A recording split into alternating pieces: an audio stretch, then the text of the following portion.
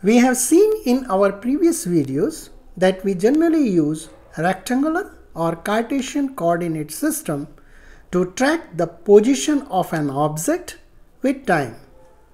The position of an object at any instant of time is given by x, y, z coordinates. Here, x is displacement on an x-axis, y on y-axis and z on z-axis. In this particular case, y is negative. In case when xyz does not change with time, that means object is at rest and there is no change in position. Now if we attach an observer with this frame, it becomes an observer's frame. What the observer sees about the object motion depends on the frame of reference to which he is attached. For example, a person standing on the ground sees a car is moving in positive x direction with a speed of 50 km per hour, while a person traveling in the car himself sees that car is at rest with respect to him. This is because the reference frame attached to him is also traveling with the car velocity, and there is no position change with time in that reference frame. But he will see that outside person is moving with 50 km per hour in minus x direction. So what you see or observe depends on from which frame you are observing. Are you observing from the ground or observing from the vehicle moving with constant velocity, or observing from an accelerated vehicle? Depending on the motion status of observer, there are two types of reference frames: inertial frame, which is attached to the ground, and non-inertial frame, which is attached to the car. So first one is the inertial reference frame. Inertial frame is a frame of reference in which if net force on an object, that means sigma f, is 0, then object does not accelerate, means its acceleration is also 0. Or in other words, object is at rest, means its velocity is 0, or it is moving with a constant velocity, means the vector velocity is constant. This is same as Newton's first law of motion. What is Newton's first law of motion? Says that a body at rest remains at rest, or if in motion, remains in motion at constant velocity, unless acted on by a net external force. Inertial frame is the frame of reference in which Newton's laws of motion are valid. Or we can say any motion observed through the inertial frame is explainable by Newton's law of motion. The second type of frame is non-inertial frame.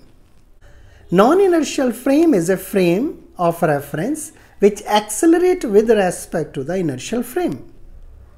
In this frame, Newton's first and second laws are not valid. That means even if sigma f is 0, okay, you can see an acceleration in the object, means acceleration may not be 0. Or in other words, or in other type of case, if there is a net force, if net force is not 0, you can see the object is at rest, which is violate the Newton's motion laws.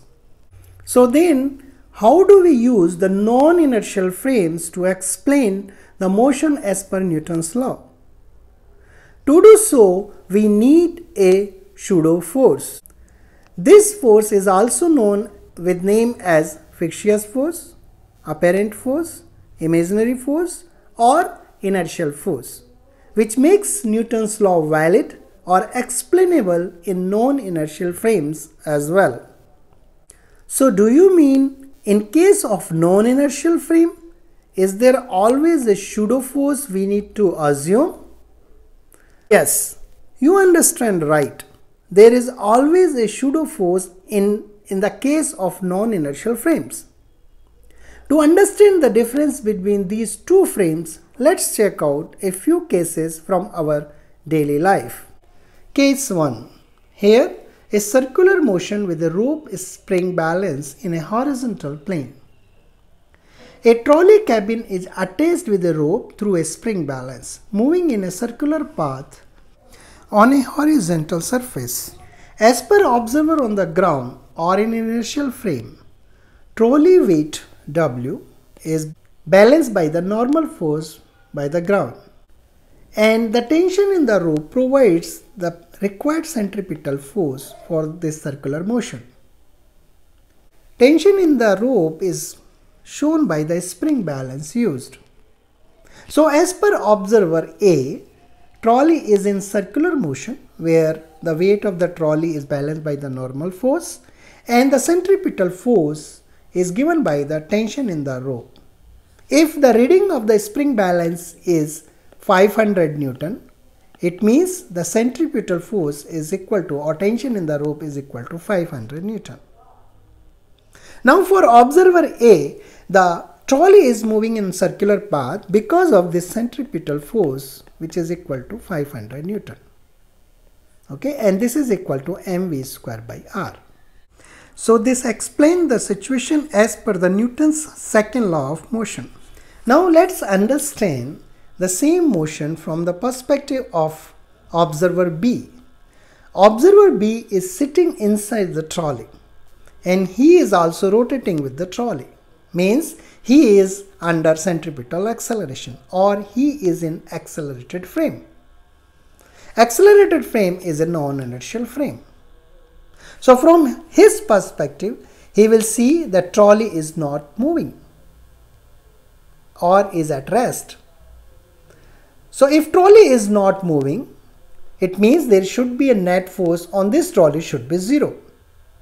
But he observed the reading on the spring balance which is attached to this trolley and he see the spring shows 500 Newton. It means the trolley having a net force of 500 Newton working toward the center of the circle. So in this case, as per this observer, there should be another force which is balancing this centripetal force to make the trolley at rest. So he assumed a pseudo force. In this case, that pseudo force is known as centrifugal force. Okay, now this pseudo force should be equal and in opposite direction to centripetal force. So Fp should be equal to the Fc and it should be in opposite direction. Centripetal force is working towards the center. In that case, the centrifugal force should work in outward direction. So to explain the situation as per Newton's law, observer B has to assume a pseudo force to explain the situation or whatever he sees, validate that as per the Newton's law, he has to assume a pseudo force. In this case, that pseudo force is known as centrifugal force. Now let's consider case 2. In this case, there is a ball suspended with a rope spring balance in an accelerated truck. Truck is accelerating in positive x direction with acceleration a. Now there is an observer standing on the ground. Since he is at rest, he is in inertial frame. As per this observer, he will observe that this ball is hanging at an angle theta with vertical. So as per him, the ball has its own weight because of gravity which is working downward direction, and there is a force tension T because of the rope. So there are two forces acting on this ball. And you see this ball is moving with an acceleration A, same as acceleration of the truck. As per him, the tension T, there is two component of tension T. One is in vertical direction, another in horizontal direction. T cos theta, which is a vertical component of tension in the string or rope, is balancing the weight of the ball.